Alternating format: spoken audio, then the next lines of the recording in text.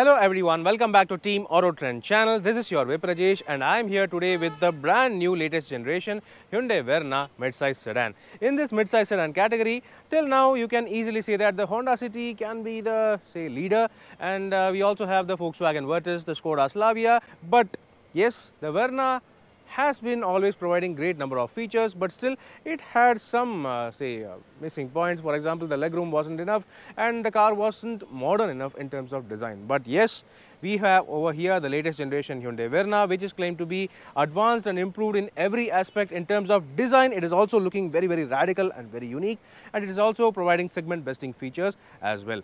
So let's take a look at this brand new generation Hyundai Verna. Today we have over here the SX optional DCT top spec variant with all the features listed in the brochure. So yes, this car has been provided to us by Coimbatore's Chandra Hyundai showroom. So we have our hearty thanks for them. And let's get on with the review. But before that, please make sure to subscribe to our channel, as we provide detailed reviews of all variants of all cars along with detailed news videos as well. Your support is what keeps us motivated, so please don't forget to like and share this video. Best of all, you can also follow us on Facebook, Instagram and Twitter as well. Let's get on with the review, shall we?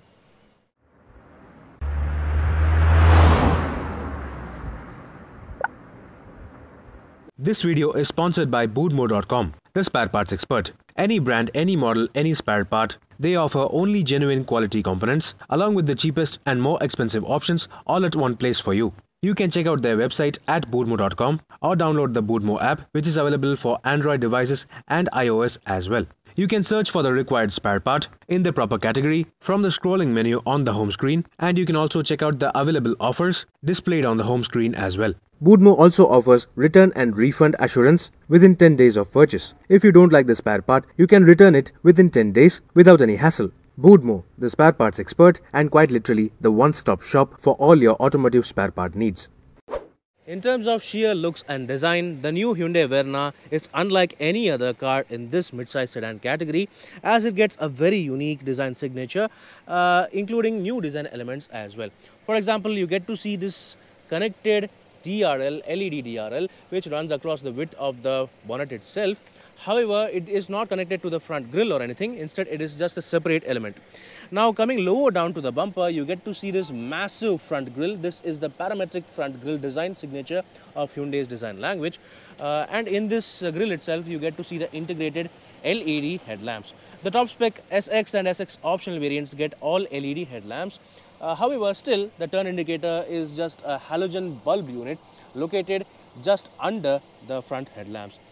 Instead, they could have provided integrated multifunctional LED DRLs, which also double up as the turn indicators, but still that is not the case over here. Then on the side of the front grille, you get to see these air intakes, which are actually functional air intakes, and they let in the air through from the front fascia of the car all the way through the side wheels, the front wheels of the car.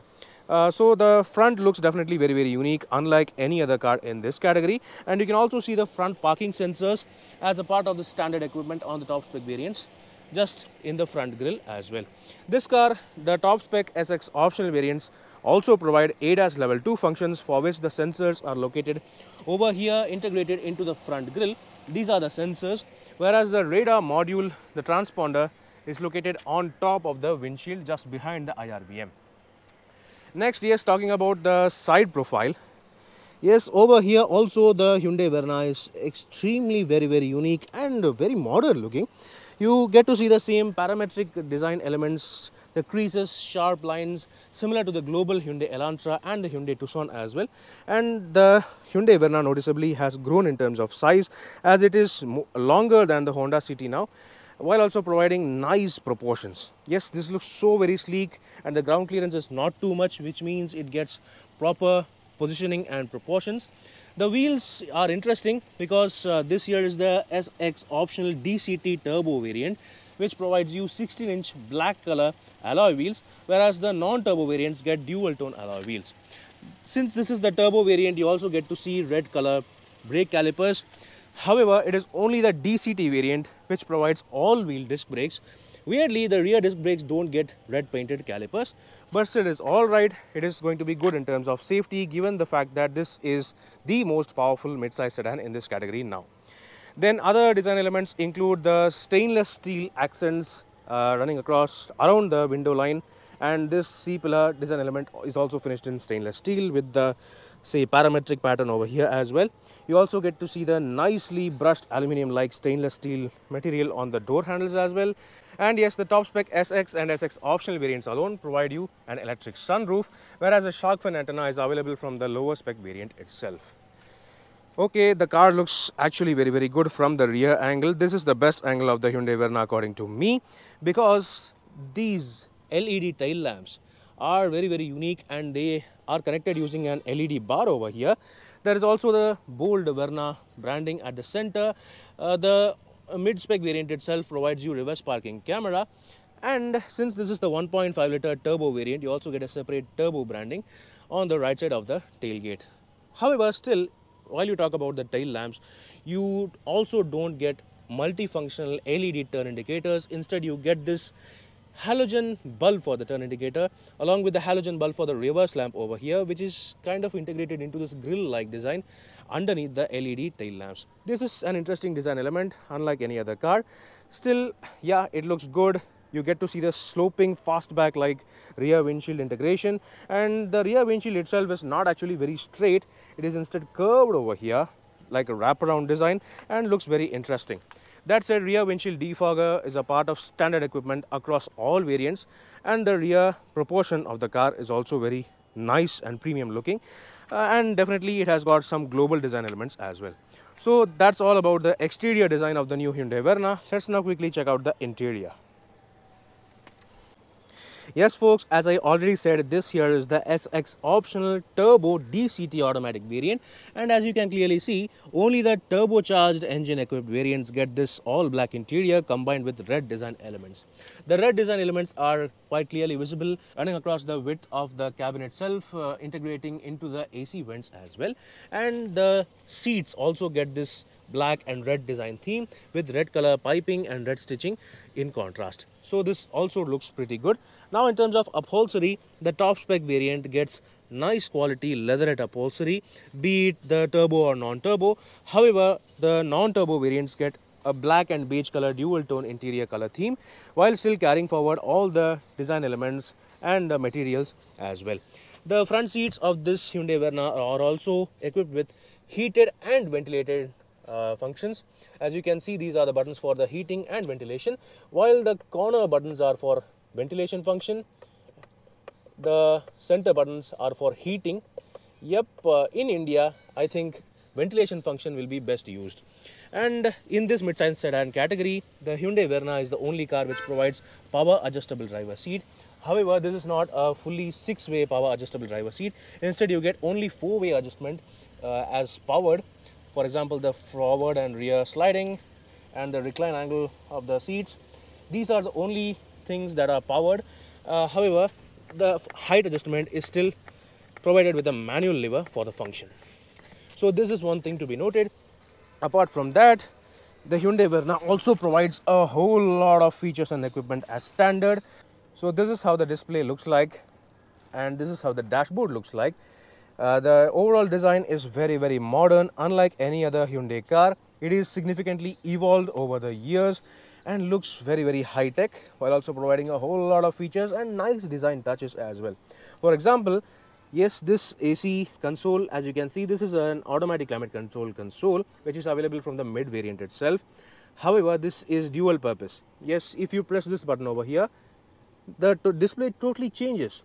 This is to control the touchscreen system. Yes, this is a dual purpose console over here for the AC, and if you press this, you can control the AC, and if you press this again, you can control the touchscreen system related items. So this is quite nice and very neatly integrated. Then there are the twin dual screens available for the driver, including the massive 10.25-inch touchscreen system along with the massive 10.25-inch driver instrument cluster, digital instrument cluster display as well. This provides a whole lot of features integrated into it, and this can be controlled using the buttons over here. Yeah, you have tire pressure monitoring system, you have ADAS level 2 monitoring systems, the functions as well, you have compass and everything. This is quite good. And yes, this steering wheel obviously provides tilt and telescopic adjustment also as standard across say most of the variants except for the base variant, I guess.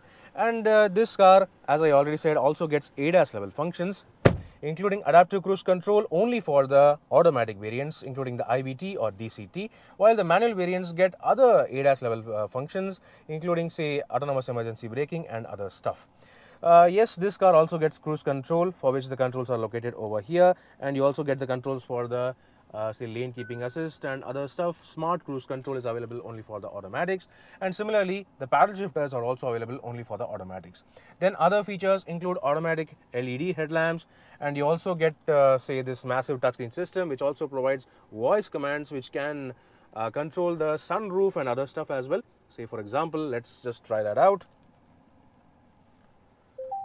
Open sunroof. Opening the sunroof. Yep.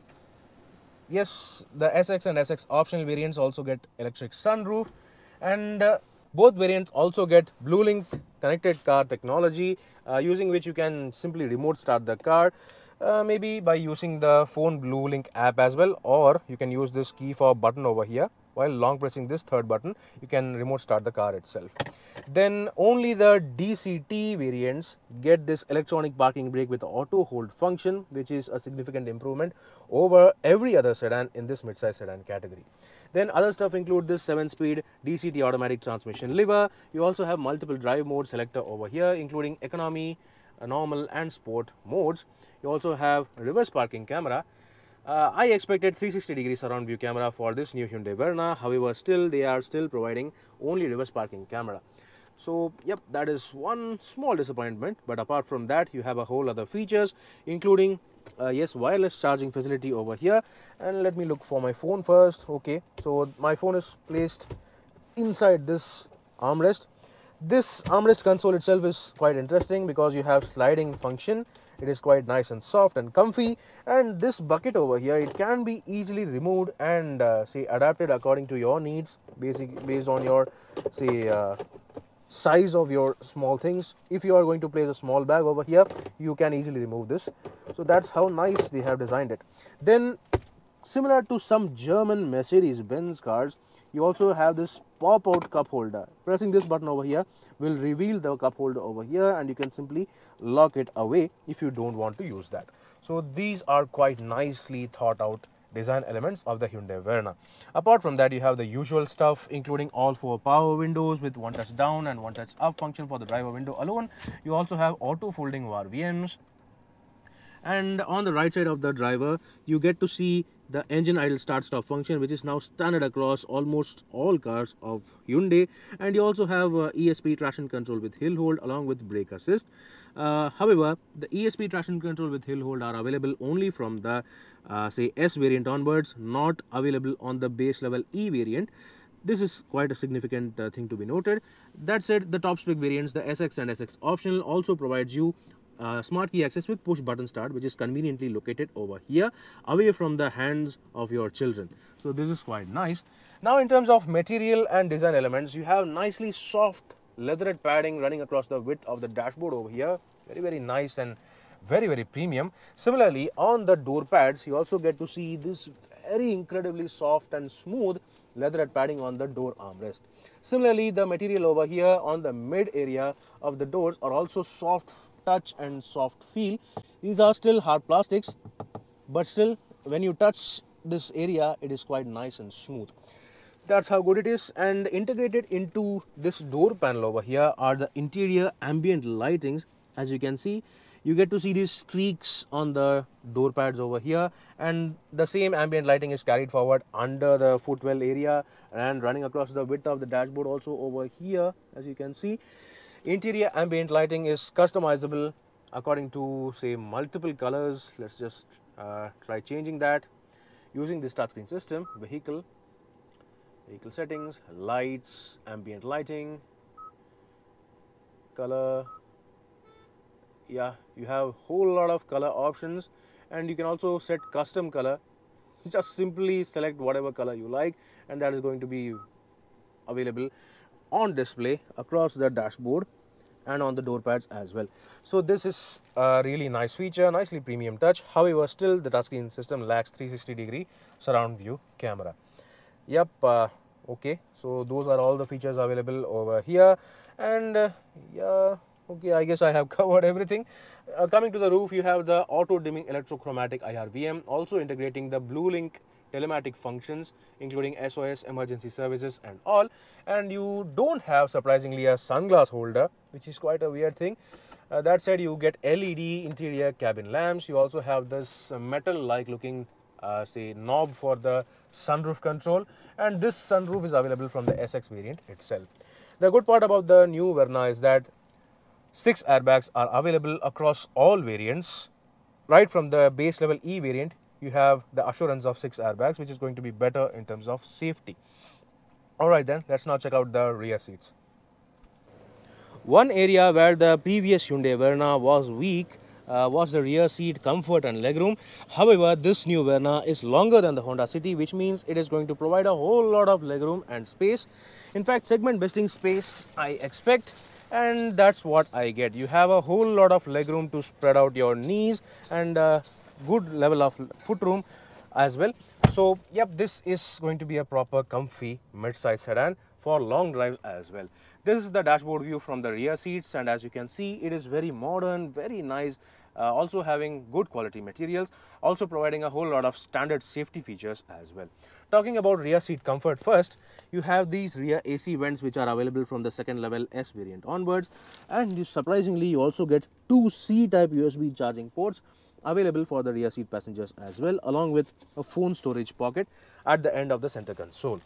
Yes, the rear seats also get a center armrest, which is also with the same leatherette black material, also integrating couple cup holders. The good part about the new Verna is that you have 2 individual adjustable headrests for the rear seat passengers available as standard, along with proper 3-point seat belts, including a 3-point seat belt for the center passenger as well. This is a serious improvement in terms of safety. Then you have ISOFIX child seat mounts also available as standard. And talking about other convenience stuff, the rear windshield also gets this retractable manual sun blind on the top spec SX and optional variants, which is going to be good if you are driving in hot summer. That said, the side windows could also have used the manual sunblind curtains similar to the Hyundai Creta, but still they have not provided that. That said, the rear doors are also giving you the same level of quality, plush materials and the design, which is going to be good for a long-term ownership. Then yes, you have Bose branded speakers. Yes, the top spec SX optional variant provides you 8 Bose branded speakers, including a subwoofer in the boot, which I'll show you later. So audio quality is also going to be fantastic, provided the fact that the overall space, comfort, legroom and everything is properly good. In terms of comfort, yes, the thigh support is also significantly improved. As you can see, the seat squab is now extended so that you get maximum under thigh support even for a guy like me. I have got long legs, even though the support provided by these rear seats are pretty good. Then in terms of other storage stuff, you have nice 1-liter bottle holders on all doors. That said, the front doors also provide you another small bottle holder integrated. So pretty good in terms of overall practicality, comfort, space and everything, and including safety as well. Let's now check out the boot space, shall we? Since this new Hyundai Verna has grown longer than the Honda City, the boot space is also expected to be significantly larger, and yes, as I expected, this new Hyundai Verna provides 528 liters of luggage capacity, which is best in segment currently. You have a whole lot of area to store your luggage, and this luggage area itself extends all the way to the back of the rear seats, which means you can store a lot of stuff over here. That said, no other features integrated into this boot area. However, on the top of the boot area, you get to see this subwoofer over here. This is an interesting positioning for the subwoofer, and you also get to see a yellow boot lamp available as standard. Now, in terms of spare wheel, while this car, the top spec variants provide you 16-inch alloy wheels, all variants still get 15-inch space saver steel wheel available as standard, which can be used for temporary usage only. So yep, that was all about the boot area. Let's now open the bonnet and check out the engine. Just like the previous Hyundai Verna, this new Verna is also available with 2 different petrol engine options. However, the diesel engine has been discontinued. So yes, this here is the SX optional DCT variant, which means under this bonnet, oh my god, Oh wow, as I expected, this Verna has been improved in terms of overall build quality and the weight itself, as the bonnet itself is significantly very heavy when compared to the previous version. So this here is the Hyundai's latest 1.5 liter turbocharged TGDI turbo petrol engine, producing 160 PS of maximum power and 253 Newton meters of maximum torque, which means this currently is the most powerful engine in the mid-size sedan category currently in India. This engine is claimed to be also incredibly smooth while also providing segment besting efficiency as well. Almost up to 19 km per liter is what Hyundai claims, so that is significantly awesome. Then apart from this engine, you have the 1.5 liter non-turbo MPI 4-cylinder petrol engine, which comes with a 6-speed manual transmission and a CVT or IVT automatic transmission option. That engine is also claimed to provide almost 19 to 20 km per liter in terms of mileage. This turbo engine is also available with a 6-speed manual gearbox. However, only the DCT version gets the all-wheel disc brake setup in terms of safety. Yep. Still, sadly, no diesel engine option, as this new Verna is available only with the petrol engine option. Alright then, let's now check out the pricing and value of this new Verna. So folks, that was a detailed walk-around review of the brand new generation Hyundai Verna midsize sedans top spec SX optional DCT variant. This new Verna seems to do almost everything right, with segment besting levels of rear seat space, a whole lot of comfort and convenience equipment, also offering impressive standard safety features, along with the most powerful petrol engine in this category. While we are unable to drive the car right now, I will soon be bringing you a detailed drive review, but in this price range, when compared to every other rival, this new Verna seems to be the best all-rounder value for money package. So do let me know in the comment section below what do you think about this brand new generation Hyundai Verna. Meanwhile, this is Viprajesh signing off. See you on another video. Thank you for watching.